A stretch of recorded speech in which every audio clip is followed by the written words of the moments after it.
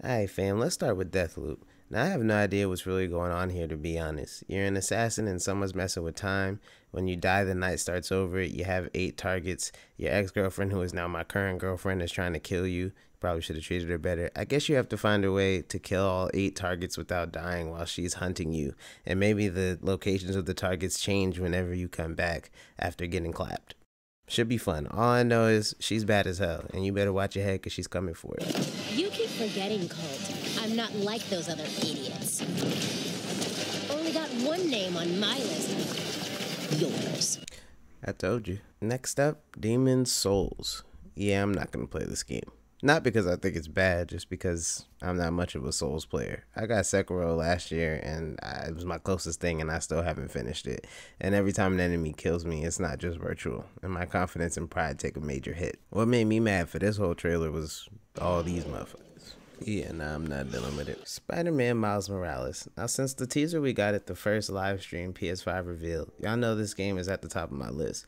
Between the facts that the first one from 2018 was fire, the 2018 one easily being the best Spider-Man game since Spider-Man 2 back in 04, it looking beautiful on next gen, and the fact that it's Miles Morales makes it one of the most anticipated console launch window games. What we learned from the gameplay is that it takes place in Harlem, which is still kind of weird because, as we all know, Miles is from Brooklyn. But I guess that makes sense because it probably takes much longer to build a computer-generated Brooklyn than it does a computer-generated Manhattan, seeing as how Brooklyn is way bigger than Manhattan. But whatever, this fight later takes place on the bridge, so I still have hope that maybe we'll be able to cross it. Although that bridge is kind of taken out and there's no more, so crossing it might be a dub. It also seems like the enemy is trying to collect some type of energy, whether it be electrical or other, because this chick takes the canister and just puts it on her backs and dips. What made me mad in this trailer was, well, first, she kicked the shit out of Miles, sent him flying. But second, in regular Spider-Man fashion, we still don't understand Spider-Man's power scale. Like, if he can pull a breaking bridge together, why the hell is it hard for him to hold up a bus? He should be able to fling this bus around OD. I mean, you could argue that the force it takes to pull the bus up exceeds the force it takes to pull these parts of the bridge together, since the bridge still has some main cables intact, and virtually has no acceleration compared to the bus accelerating downward. But since force is mass times acceleration, I still don't see it. But that's a whole physics equation I'm not even about to get into. Resident Evil 8. Yeah, I already know I'm not fucking with this shit. Again, this is another one where I'm not playing it because I don't think it's good. I'm not playing it because Resident Evil built for folks that's built different.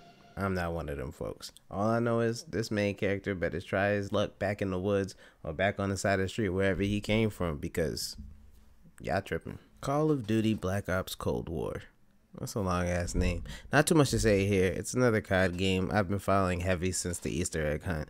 It's gonna be lit. It actually looks like the story is gonna be fire. I heard it plays like a hybrid between Black Ops 1, 2, and 4 with a decent time to kill, because Black Ops 4's time to kill was absolutely atrocious.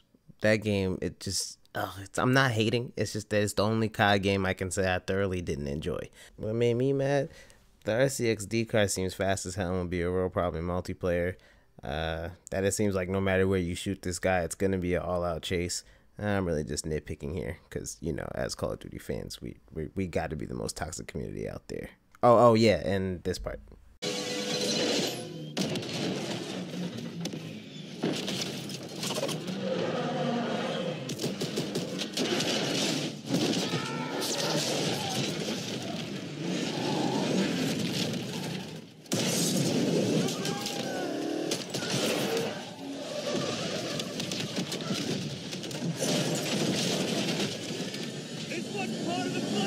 Alright, that line actually made me mad because obviously it wasn't part of the plan, because that would have been a dumbass plan. This part didn't make me mad, actually quite the opposite. It made me more so wonder who trained this created character, because Mason was never this cold. This boy cold. Next is Harry Potter Hogwarts Legacy, another game with a long ass name for no reason. I'm somewhat excited for this game mainly because I grew up during the early 2000s when the Harry Potter craze hit, and was easily the biggest and most popular cinematic universe next to Marvel, which started after Harry Potter, of course. Obviously, they were all based off of the books, and Fantastic Beasts is cool, but the truth is, I kind of miss these movies. Anyways, being on Next Gen, we all know it looks great, but the cool part is that it's an RPG in the Wizarding world.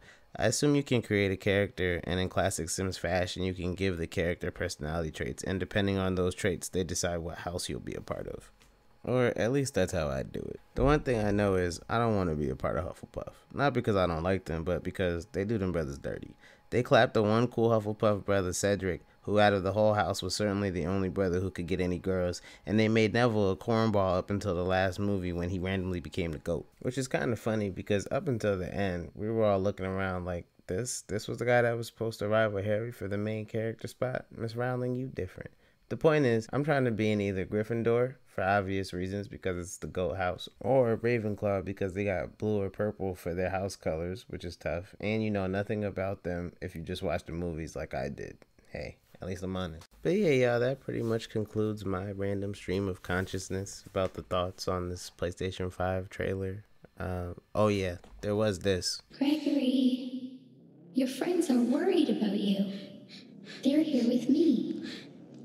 Please come out.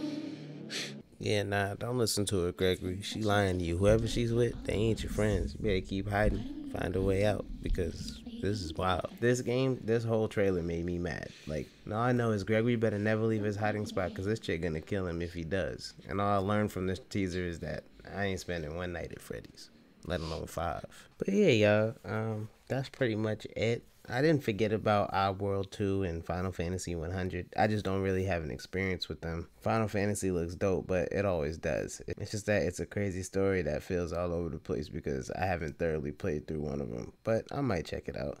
But y'all let me know down in the comments what y'all are looking forward to the most, what you're most excited for, which trailers intrigued you the most. You know, if you had any stream of consciousness kind of like mine.